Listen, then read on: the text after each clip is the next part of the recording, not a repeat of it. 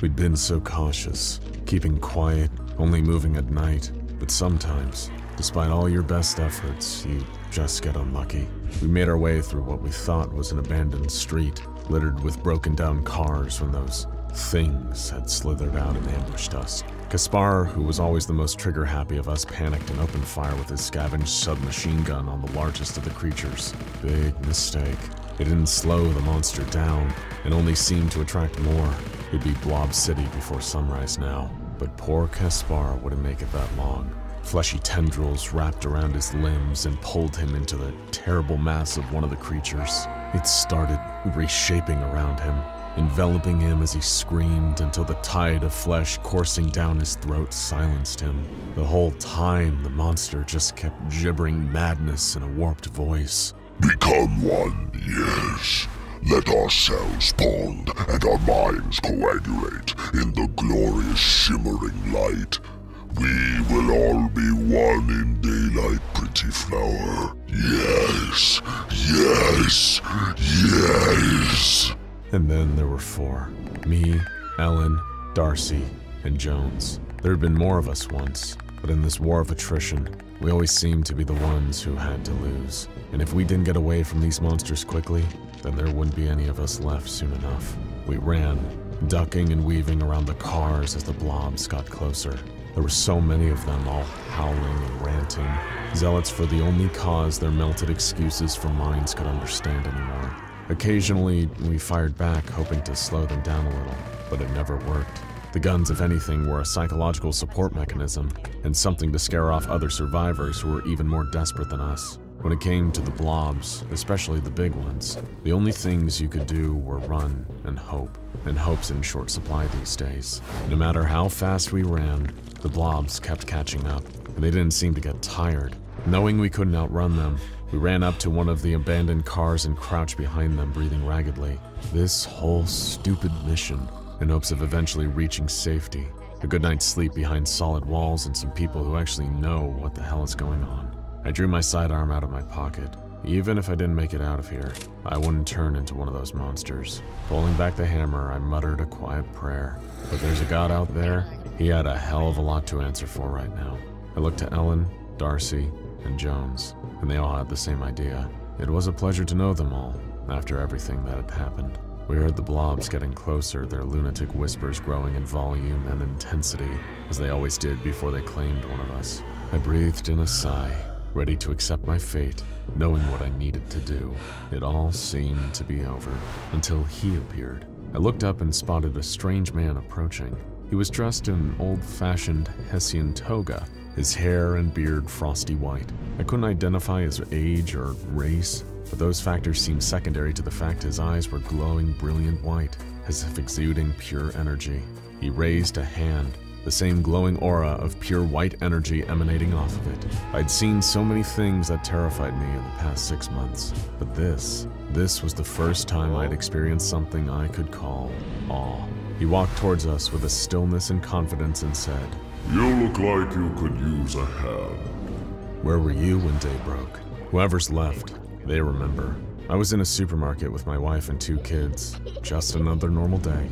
I was worrying about bills, taxes, and whatever we were going to have for dinner that night. If the devil exists, I'd sell my soul to that nasty red creep to get those worries back.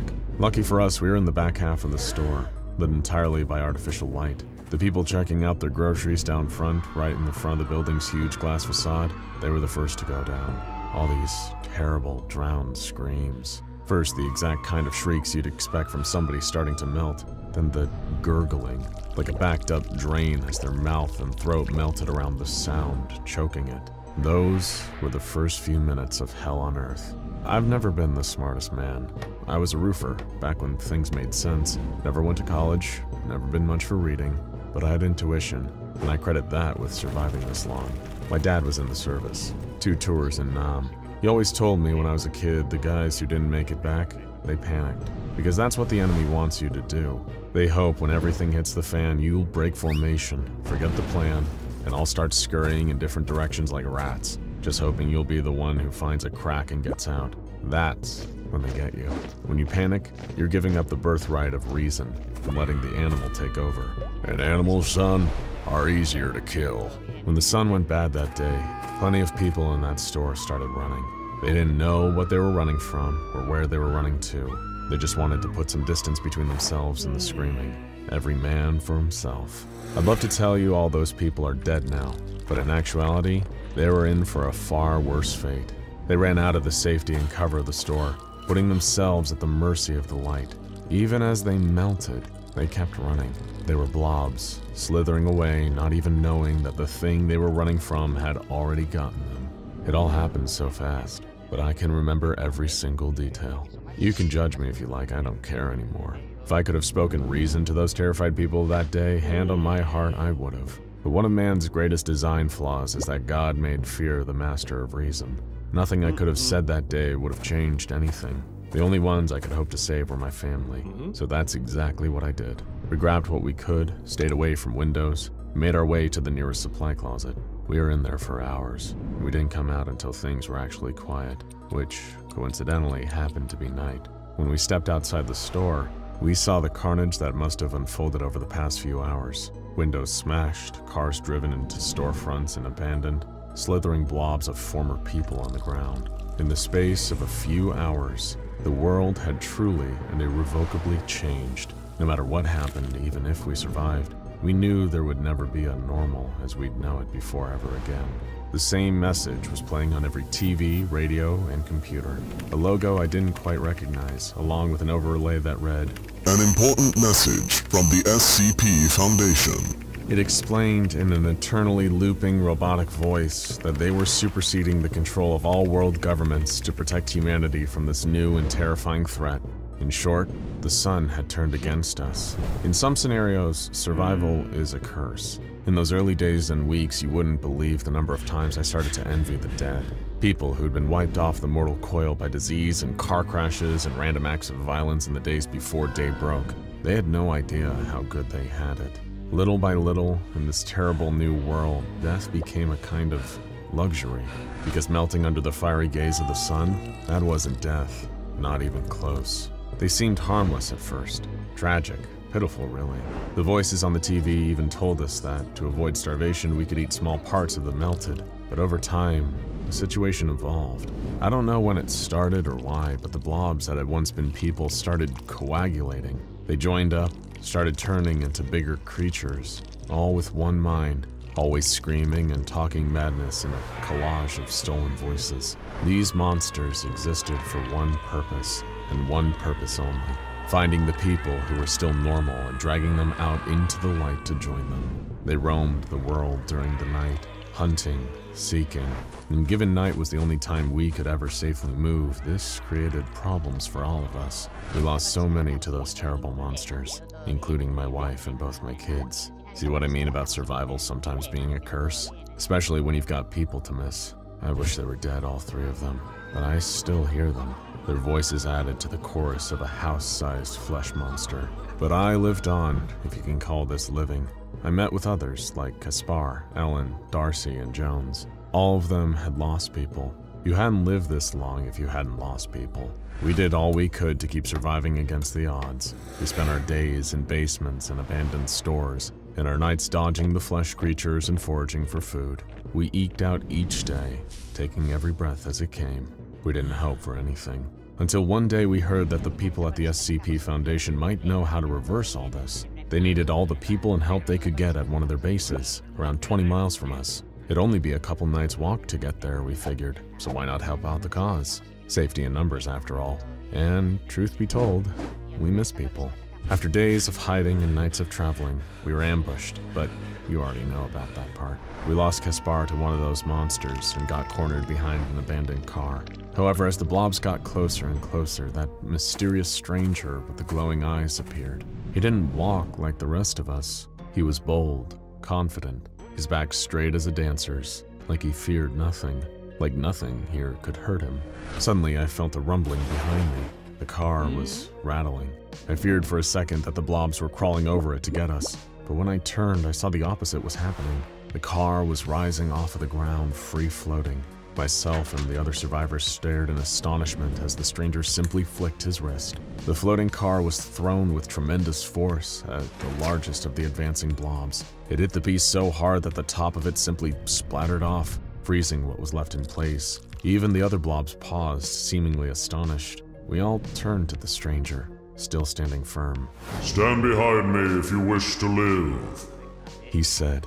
There was something both passionate and commanding about his voice. It was impossible to hear him and not heed his words. All of us stood up and ran behind the stranger as he lifted both hands. Debris climbed into the air. Cars, rocks, broken glass. The blobs were beginning to coagulate again, but this time the stranger wasn't going to let them get the upper hand again.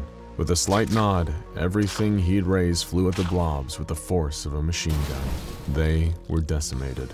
The bigger ones cut apart, the smaller one fleeing to avoid the onslaught. After months of running from these monsters, I don't think any sight could have been more satisfying. When the creatures were gone, the stranger just gave a quiet sigh.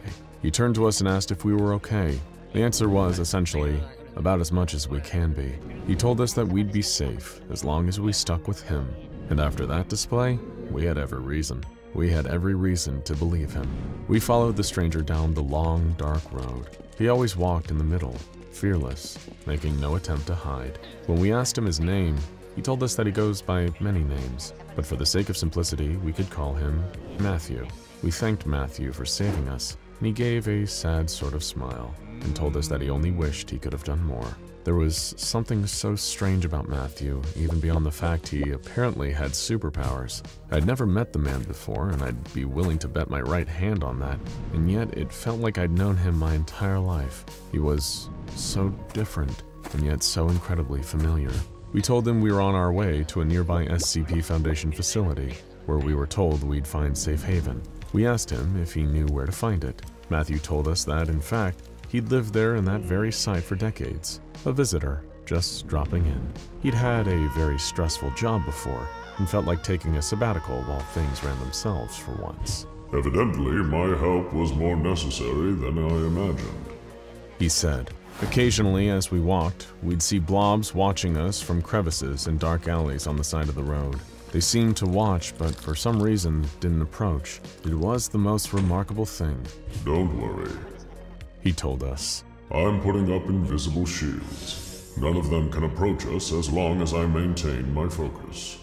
Of course, we'd all heard stories of remarkable and terrifying things wandering the wasteland we used to call planet Earth. You couldn't run into other survivors and groups without hearing whispers about the things lurking out there.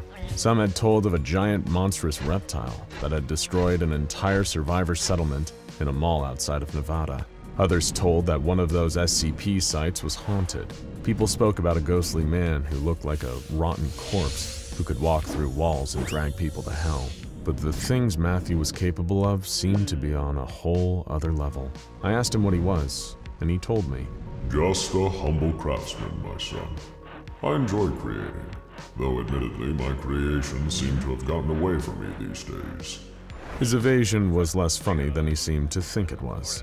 I pressed on, asking him what exactly he was capable of. He shrugged and answered that he could do almost anything if he really put his mind to it. I asked, "So, ultimate power?" This gave him a chuckle. He shook his head and said, "Let me tell you a story. A man comes upon a maze cut into a cornfield and decides he wants to try his luck. He spends hours getting to the center of the maze, and there he finds the devil waiting for him. The devil says, 'Welcome to my domain. Your soul is now forfeit, unless you can complete my challenge and win it back.' Of course, the men agreed. The devil said, 'I can see everything, do everything, and be everything. I know every inch of the universe and can produce anything from thin air. If you want to keep your soul, name one thing I can't do.'" Curious, I asked, "What did the man say?" Matthew smiled and said, "Get lost." And for the first time in those long, dark months, I actually laughed. And it was such a stupid, corny dad joke. It's a strange world we live in. "Point is," Matthew continued, "there is no ultimate power. Some things are denied even to God. especially when he chooses to walk as a man on the earth he created. We kept walking for hours. Matthew assured us that we would get there in time, as the rest of us got even more anxious about the thought of the rising sun. He said he'd seen so many sunrises now that he could time them to the second. In the meantime, we should enjoy getting to stretch our legs a little. Even now, the city could be beautiful at night. When he led us all the way to what seemed like an abandoned chemical plant, I could feel my heart sink. All this time, all this work, to find more people, to find safety, only to see that this place was abandoned too. Matthew smiled and said, "That's just what they want you to think." He snapped his fingers, and the ground around us began to rumble. The concrete shifted seamlessly, and an entrance opened up below. Heavy bulkheads shifted, revealing a sleek chrome hallway down into the ground. We were astonished. Matthew gestured down into the hall as we descended. Matthew followed us, the entrance closing behind him. "I'm just warning you," he said. "This may come as a bit of a shock." We ventured deeper, passing through different automated security checkpoints as cameras gazed down from above. Eventually, we found ourselves in what seemed to be a central chamber. It was a hive of activity. People in normal civilian clothes, guards in tactical gear, scientists in lab coats. Tears filled my eyes. It was the most people I'd seen in one place in months. A man in a lab coat wearing an extravagant medallion approached. He was making notes on a clipboard. "Another batch of survivors! Good work, 343, the man said. Matthew smiled and nodded. "No problem, Jack. Always happy to help." The man with the medallion, Jack, presumably, turned to me. "I imagine you've come a long way," he said. I nodded. "You have no idea. Now go check out SCP-001 when day breaks, and your questions for God answered for more information on the anomalies featured in today's tale."